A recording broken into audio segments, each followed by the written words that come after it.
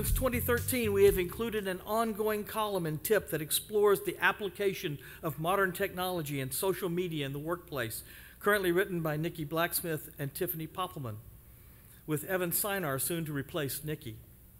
I think their efforts will take on even greater importance as we prepare for the future, and they need to be sustained. This profession is vital and energetic and continuously self-renewing.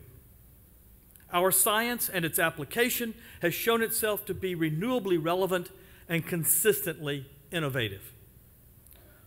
What I want to do is focus our attention on that preparation, to celebrate what we have already done, to support what we are continuing to do, to develop a way to scan and communicate about the horizon, and to identify and address the roadblocks to our preparation.